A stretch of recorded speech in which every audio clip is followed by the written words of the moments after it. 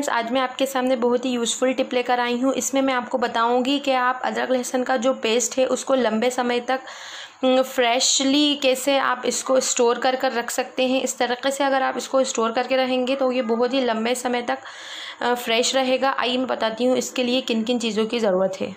इसके लिए यहाँ आपको अदरक और लहसुन लेना है। ये मैंने अदरक और लहसुन छील कर और काट कर रख लिया है।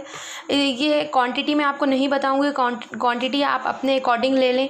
बहुत से लोग इसको कम क्वांटिटी में पीस कर रखते हैं, बहुत से लोग इसे ज़्यादा क्वांटिटी में पीस कर रखते हैं। अगर आप मेरी इस टिप को फॉलो करेंगे तो आप ज़्यादा से ज़्यादा क्वान्टिटी में अपने अदरक लहसुन का जो आपका पेस्ट है उसको काफ़ी लंबे समय तक स्टोर करके रख सकते हैं, जो बिल्कुल फ्रेश रहेगा। आप जब भी इस्तेमाल करेंगे बिल्कुल फ्रेश ही रहेगा वो। इसके लिए मैं आपको बताती हूँ आपको क्या करना है। आपको ये करना है कि आपको जितनी भी क्वांटिटी में अदरक लहसुन लेना है, मान लीजिए आपको 250 ग्राम अदरक या 250 ग्राम आपको लहसुन लेना है, या आधा किलो अदरक या आधा किलो लहसुन लेना है। आप उनको छील लें और ऐसे काट लें। आप उनको पेस्ट बना लें।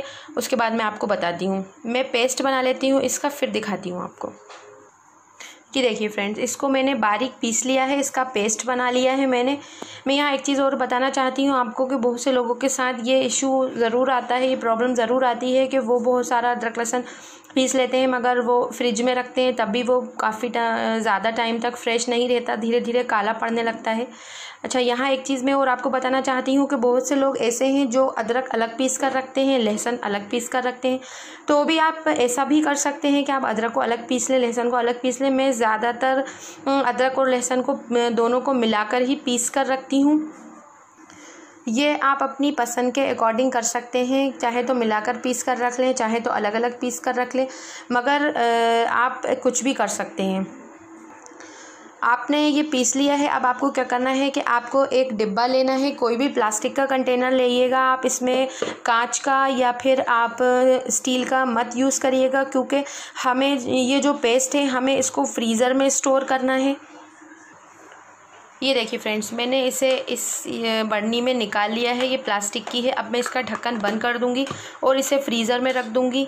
इसको आपको जब भी दोबारा यूज़ करना हो, मतलब आप ये करिएगा कि आप जब अदरक लहसुन पीसें तो थोड़ी सी क्वांटिटी में, यानी आपका 4-5 दिन का जो है वो आप एक अलग बोल में निकाल लें, और आपको जो स्टोर करना है वो एक अलग आप ऐसे बर्नी में भर कर रख लें और इसको फ्रीज़र में स्टोर कर दें।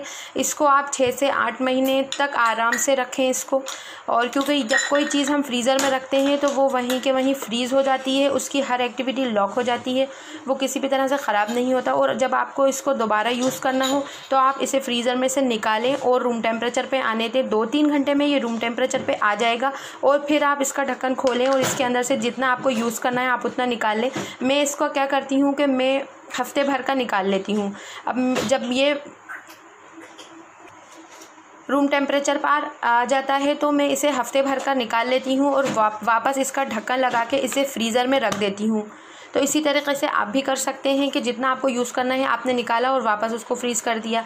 कम से कम आप बस हफ्ते भर का ही निकालें, ज़्यादा ना निकालें, क्योंकि हफ्ते भर से ज़्यादा रखने पर ये टेस्ट में बदलने लगता है और काला भी पड़ने लगता है।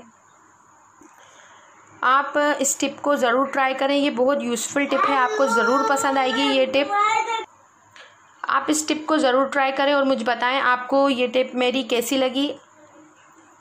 Thank you for watching.